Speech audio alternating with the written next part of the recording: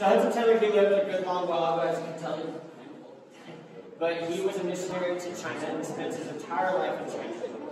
Well, one of the stories that he told was he was on a river, and oftentimes he would travel up and down this river and share the gospel at the nearby fishing towns. So he was on a boat heading to a fishing town, and he was sharing the gospel with this guy on the boat named Peter. And Peter's like, oh, this is really interesting. I'd love to hear more, but I know you're getting off to this next town, and we're about to get there, so I'll let you go and start preparing your names, but then I'll go out into town with you and hear what you have to say. And maybe then I'll ask Jesus to save you from my sins. And Hudson Taylor's like, this is awesome, he's so close. And so he goes and he starts preparing all this stuff, but then he hears a splash. And he runs back to where Peter was, and Peter's gone, and no one knows where Peter went. And so they realize Peter fell into the water. Now, Peter can't swim, and the water's really muddy, so they can't see Peter in the water. So Hudson Taylor dives into the water and starts searching around for Peter. But of course, he's wearing lots of clothes, so he's not even floating either. He's sinking to the bottom of the river. And Hudson Taylor can't find him anywhere. So he realizes, though, once he's about to think that Peter's completely gone and hopeless, he realizes that there's these fishermen just nearby, and they have these nets that scoop along the bottom of the river floor. So he thought, perfect, they could take their nets, scoop along, and pull up my friend within seconds. So he yells out to them, he's like, quick, quick, come save my friend, he's drowning right now. And they're like, no, we're busy fishing. And he's like, no, you didn't hear me, my friend is drowning right now.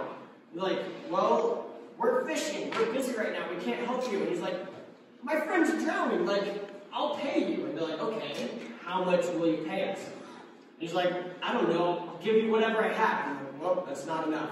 He's like, well, I have $12. They're like, nope, still not enough. And he's like, well, how much do you want to come and save my friend? And they're like, finally they work out a deal, and they come to rescue Hudson Taylor's friend. But by the time they were able to pull him up, they had spent so long negotiating that his friend had drowned, and there was no hope of finding him. And Hudson Taylor was so mad that these fishermen didn't come right away and help him save his friend. Well, God started speaking to Hudson Taylor through this story, and Hudson Taylor actually traveled all around the world sharing this story. And he told churches all around the world that this story is still happening to this day. Because there are people around the world who are dying every second without ever getting a chance to hear the gospel. Every second. And what are we doing to help these people come to know Jesus? Nothing. Oftentimes it's nothing. So Hudson Taylor, he challenged churches. And he would go to churches and he would ask them, well, he would tell them, what's keeping you from reaching these people around the world who have never heard the gospel before? What's keeping you from going and reaching these people? Is it money? It doesn't pay enough money to go and reach these people? Are we maybe too consumed pursuing our own passions and dreams? Are we too busy working? Is it maybe too uncomfortable to go and rescue these people? Is it just too far away? Whatever it is, these are all excuses. And when people are dying and being separated from God for an eternity, it's our responsibility as Christians who have this gospel message to go and reach these people around the world, right? Because how many of you chose to be born here in the U.S.? None of you.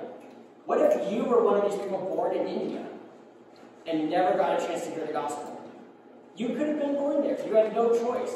Somehow you got lucky enough to be born here, but you could have been born there.